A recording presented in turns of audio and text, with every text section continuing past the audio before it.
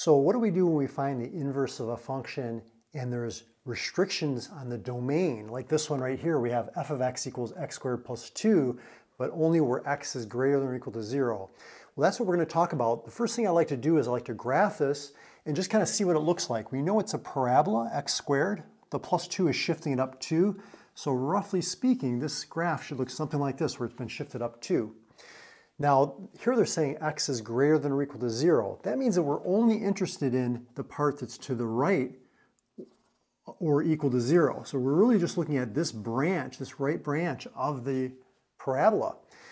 And why are they telling us that? Well, there's something called the horizontal line test. And the only way that the inverse of a function will be a function is if it passes that horizontal line test. So what you do is you draw these horizontal lines like this, and if it crosses the graph at more than one point, that tells you that the inverse of that function, will not be a function. So that's why we're restricting, because if we just look at this right branch here, this right half of the graph, see, it's only crossing once. So that means that the inverse will be a function.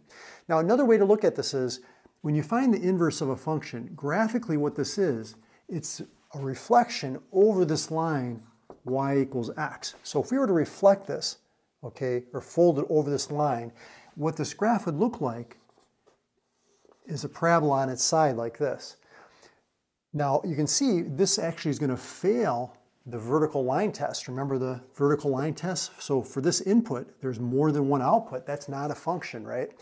But if we're just using this branch right here, this right branch, when we reflect it over, we're just going to be looking at this part of the graph, okay, the top part, and this does pass the vertical line test. It's only crossing at most once. So that means for every input, there's only one output. Okay, the next thing I like to do is I like to look at the domain here. So the domain of the original function is what? X is greater than or equal to 0, and the range is y is greater than or equal to 2, right? But when you find the inverse of a function, because you're switching the x and the y values, the domain and the range switch. So for the inverse, our domain and range switch. So now the range, which was y is greater than or equal to 2, the domain is going to be x is greater than or equal to 2. The range, okay, is going to be what the original domain was. So this is going to be y is greater than or equal to 0. So you can see over here on our graph, yep, that makes sense. X is greater than or equal to 2, and the range is y is greater than or equal to 0. So they're just switching.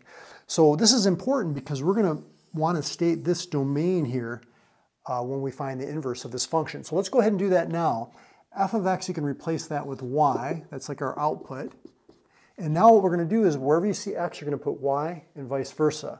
So we have x equals y squared plus 2. We're going to solve for the new y here. Work from the outside in. We're going to subtract 2 from both sides. So we get x minus 2 equals y squared.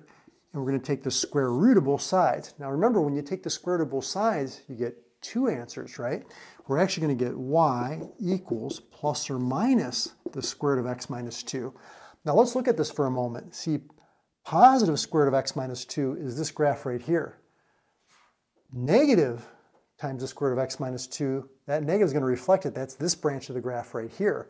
We're only interested in the positive one in this case because of the domain restrictions. We want the range to be y is greater than or equal to 0, and we want the domain to be x is greater than or equal to 2. And that makes sense as well because, if x is not equal to 2 or greater, then you're going to be taking the square root of a negative number, which is undefined.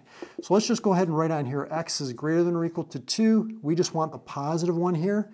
And this is going to be your inverse function. Instead of y, we can replace this with the inverse notation, f inverse of x, to be a little bit more precise about it.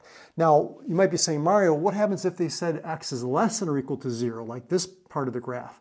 Well, then we would want this part here, and we would use the negative square root of x minus 2. If you want more practice with inverse functions, follow me over to that video right there. I call it my complete guide to inverse functions, and I go into a little bit more depth. So if you want more practice, follow me over to that video, and we'll dive into some more examples.